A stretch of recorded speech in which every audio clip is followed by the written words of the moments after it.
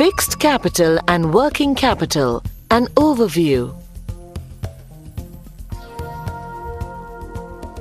We are aware that every organization requires money to finance assets and to carry out business activities. The assets may be of two types: fixed assets and current assets. Fixed assets are assets of relatively permanent nature, used in operation of business and are not intended for sale. For example, plant and machinery, furniture and fixture, land and building, vehicles, just to name a few. Current assets, on the other hand, are those assets which in the normal routine of the business get converted into cash within 1 year. For example, inventories and bills receivable. Fixed capital. Fixed capital refers to investment in fixed assets of a business. An organization may require fixed capital to establish a new enterprise or to expand the existing enterprise. Working capital. The amount of funds invested in current assets is known as working capital. A business organization also invests in current assets to smoothen day-to-day operations of its business. Factors affecting the requirement of fixed capital. There are various factors that affect the requirement of fixed capital in an organization. Let us examine each of them at a time. 1. Nature of business. The amount of fixed capital requirements depends upon the nature of business an organization is engaged in. For example, public enterprises such as railways, water supply undertakings, electric companies, public transport undertaking require large fixed capital. On the other hand, trading concerns like wholesalers and retailers do not require heavy investment in fixed assets comparatively. 2.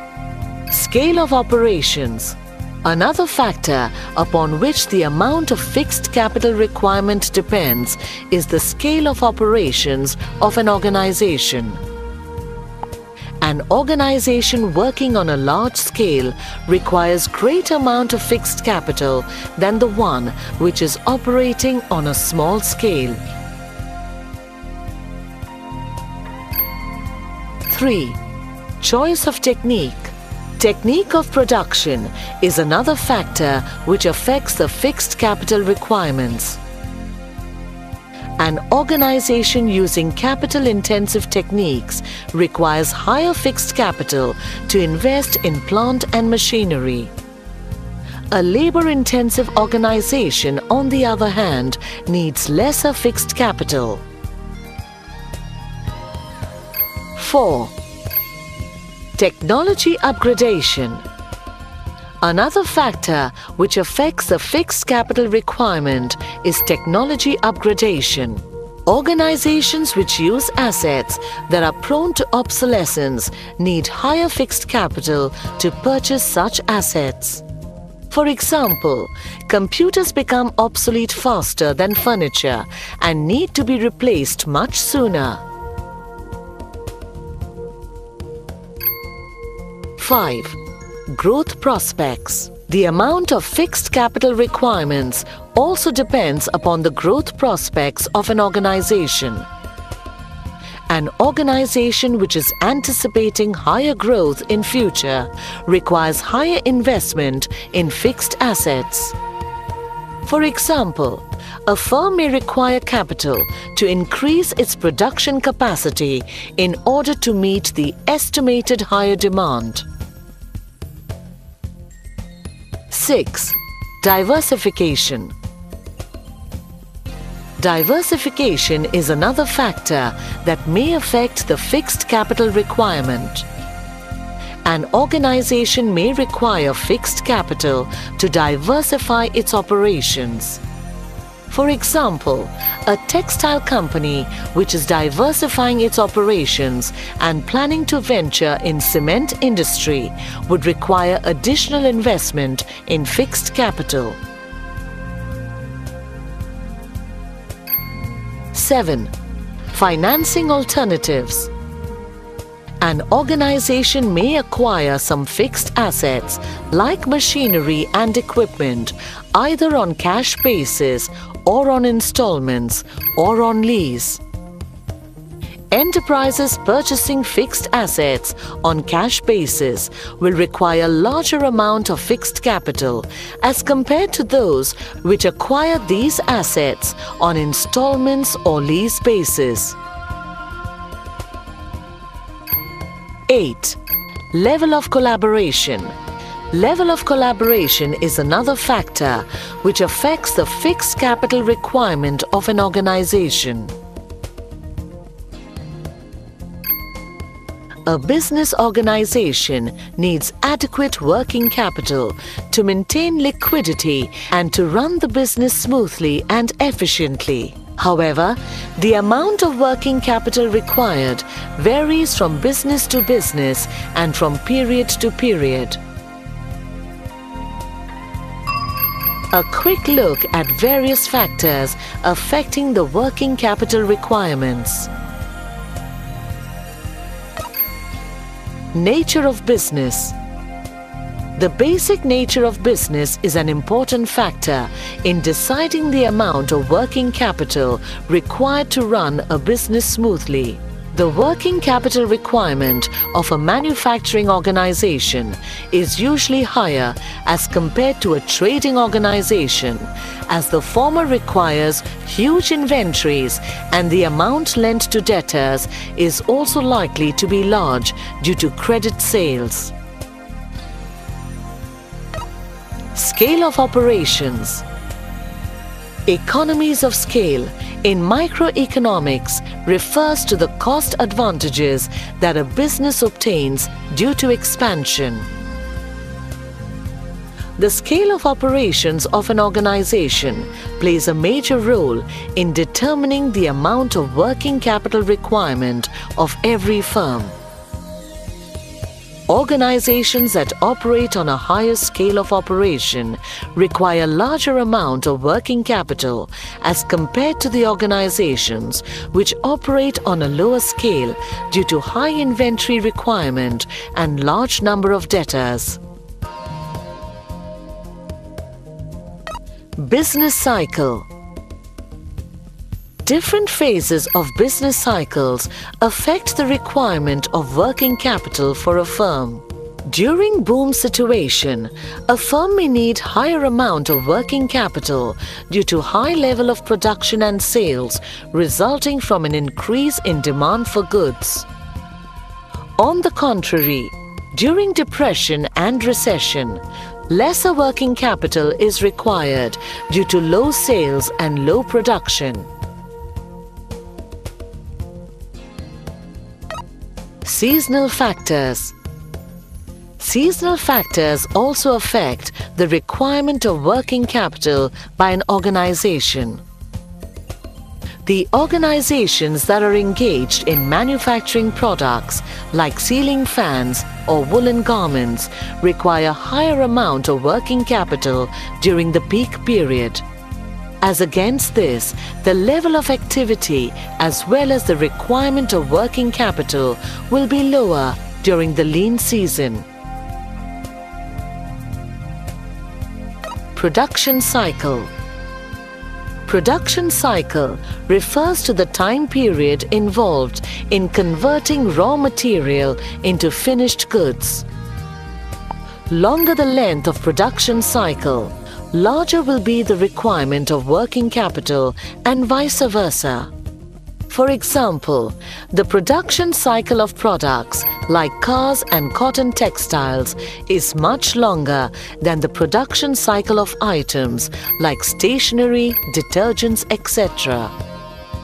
Hence, the working capital requirement is greater for a car manufacturing unit compared to that of a detergent manufacturing unit. Credit policy. Credit policy has dual effect on the quantity of working capital required. The organizations which provide liberal credit facility to their customers need more working capital as compared to those organizations which observe strict credit terms. On the other hand, if such an organization also enjoys liberal credit facility from its suppliers, it can manage with lower amount of working capital and vice versa. Operating efficiency. Operating efficiency of a firm also determines the requirement of working capital. The firm which manages its raw materials efficiently may be able to manage with lesser working capital. Similarly, an organization may achieve a better debtors turnover ratio by reducing the amount tied up in receivable. A firm may reduce the average time for which finished goods inventory is held by using better sales effort. Such efficiencies may lessen the level of raw materials, finished goods and debtors, resulting in lower requirement of working capital. Availability of raw material. The working capital requirement also depends upon the availability of raw material. An organization may require lower stock levels and lesser working capital if raw materials and other required materials are available freely and continuously, and vice versa. Growth prospects. Another factor which affects the working capital requirements is the growth prospects of an organization. An organization may require higher amount of working capital if its growth potential is perceived to be higher. The company may need more funds to meet higher production and sales target. Level of competition. Higher level of competition may increase the working capital requirement, as a firm may necessitate higher stocks of finished goods to meet urgent orders from customers.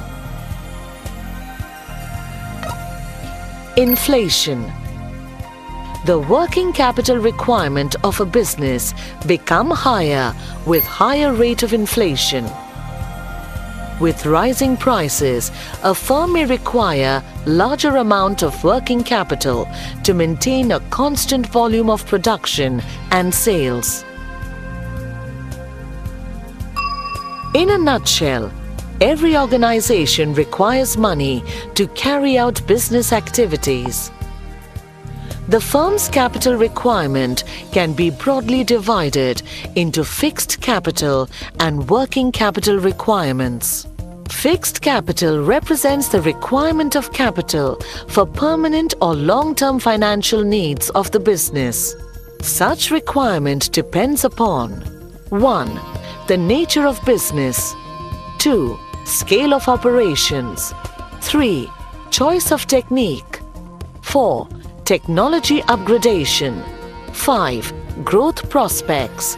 6. Diversification. 7. Financing alternatives. And 8. Level of collaboration. Working capital represents the amount of funds required for financing current assets. The working capital requirement is determined by 1. The nature of business. 2. Scale of operations. 3. Business cycle. 4. Seasonal factors. 5. Production cycle. 6. Credit policy. 7. Operating efficiency. 8. Availability of raw material. 9. growth prospects. 10. Level of competition. And 11. Inflation.